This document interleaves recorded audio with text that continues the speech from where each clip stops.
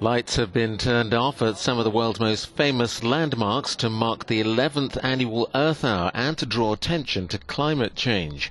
The initiative began in Australia in 2007 as a gesture by the World Wildlife Fund against man-made carbon dioxide emissions, which have been linked to global warming. This year, 7,000 cities across more than 180 countries switched off electric lights for an hour at 8:30 p.m. local time.